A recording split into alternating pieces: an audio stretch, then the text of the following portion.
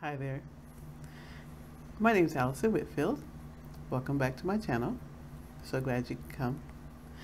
If you like what you see, or if you'd like to explore or look around or support, just put a like on the video and subscribe.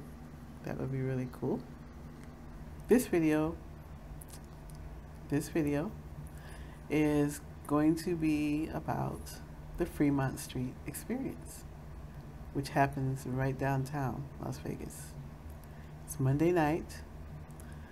I live about 20 minutes from downtown Fremont Street, and so a 20-minute walk. So I walked down there tonight just to check it out and just to, record some video and to see what I can see, what I can experience. And you'll see the videos here.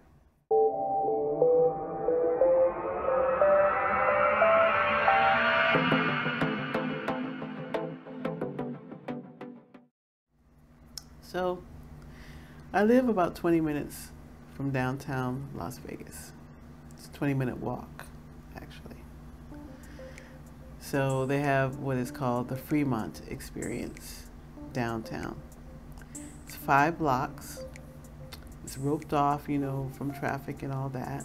In between each block, there's a stage set up. So what you do is you walk down back and forth on the 5-mile trek, and overhead they have a canopy or whatever it's called, that shows, that has a show, there's a show to it. And so people go down there, and it's in between the casinos, so people go in and out of the casinos. There's restaurants, there's bars, there's souvenir shops, there's acts, there's people that play music, like it might be a solo act or maybe a duo or something. And they do their acts periodically within the 5 blocks, and then in between the 5 blocks, they have stages set up where they have shows. But since this is Monday night, they didn't have any shows tonight, but you still can see some small acts, like there are jugglers, and there are women dressed up, as dancers and stuff, where you can pose, and taking pictures with them, and you give them tips, and the musicians, you can tip them, things like that. I've been there quite a few times before, but this is my first time going as a guest. Before, when I was here,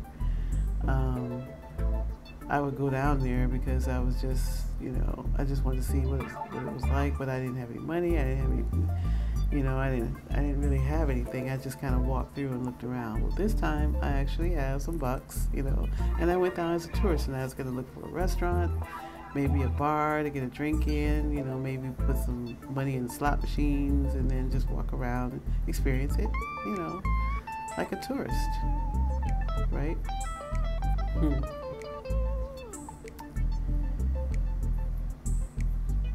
I have to say that because I'm alone, I don't have any family here or any friends or anybody.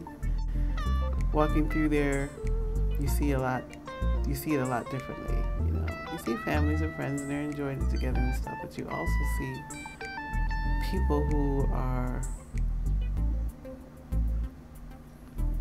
out of place. I was homeless, as you know, so it's easy for me to recognize the homeless. There are a lot of homeless people just mingling around through the crowd, just like I used to do. You can see the sadness. You can feel it. And the crowd pays no attention. I watched the homeless walking through. I watched the crowd ignoring them. And it made me feel sad, even though I was surrounded by lights and, glitter and, all the things that Vegas can offer. I could go into any of the casinos, or matter of fact, I did go into a couple of casinos to use the bathroom, I didn't feel like gambling. And I went into a couple of restaurants, to get something to eat, but Vegas is just now opening back up. And so they're very short-handed on everywhere. They're short-handed. They're hiring everywhere. You can see hiring signs. We're hiring. And so when you go into any place to try to get anything, you have to wait in a line because there's just not enough people, not enough customer service, not enough hospitality, to make sure everything goes smoothly and make sure the lines go fast. So the lines are long, and I just did not feel like waiting in any of those lines. I went to I went to 3 other restaurants. I went to the White Castle, I went to the Whiskey Liquor, whatever it's called. I went into Denny's. I was going to go into Fat Tuesdays, but everywhere. And there's this Coney Island hot dog stand. I was going to do that, but man, everywhere I went, there was a line. It was a long line. And I understand why, because there's nobody behind the counter serving. There's only one customer. When for me, I would gladly stand in line, but when I look up and look in front and see that there's only one person serving this long line, and that was the case at least 3 of the places. A couple of places, there was a couple other people, and one of the places, there was no one there. People were just standing in line waiting for the person to come back, I guess. They went to do something. But I was like, wow. Now I know that Vegas is going to recover, and I know that things are going to pick up, and but I know that they need to hire, and I don't know if they can hire, right now, because the pandemic kind of wiped people out, kind of wiped everything out, kind of messed things up, But there are a lot of people still getting unemployment and stuff, so they're going to be getting off their unemployment, and they're going to be applying for jobs and stuff like that. So that should bring it back, but right now, so that on top of my disappointment in that, on top of the fact that when I was looking around, I saw a lot of homeless people, and they were being ignored. Of course, they were being ignored. And they look so sad and so lost. I didn't take very many pictures of them or video of them because that's like an invasion of privacy. But there were a couple that I got, a couple of times that I got some video. But homelessness is still a huge issue. So the Fremont experience wasn't all that exciting for me tonight. So, but I'm glad I went just to see things differently. But that's my take on it. I'm sure that when you come to visit, you'll see it differently as a tourist. Plus, most people go out on the strip. Most people don't go downtown. But it was still busy, and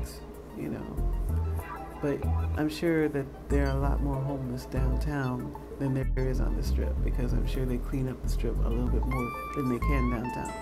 Downtown is not that far from where most of the homeless stay. And then, of course, you've heard of the caves underneath the strip where the homeless go out there.